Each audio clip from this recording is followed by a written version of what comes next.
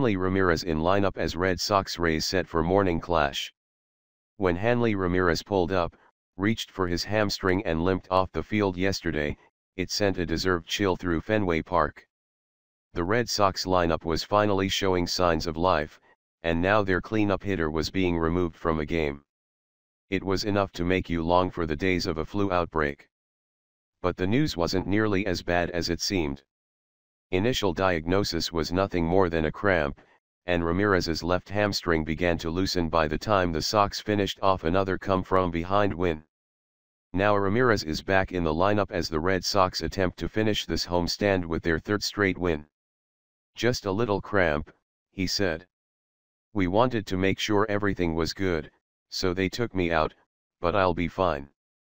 On the mound, the Red Sox turn back to knuckleballer Steven Wright, who was knocked around last time out. Wright will look to return to form, which means he'll try to bring back the unpredictability of his go-to pitch. Maintenance for a knuckleballer is to try and deaden spin, manager John Farrell said. And that's where the focus and emphasis has been. As I mentioned the other day, any time spin creates on a knuckleballer, it's going to be a challenge for him, and a tough day. And it was for Steven he last time out. So, that's where the attention has been paid in between these last two starts.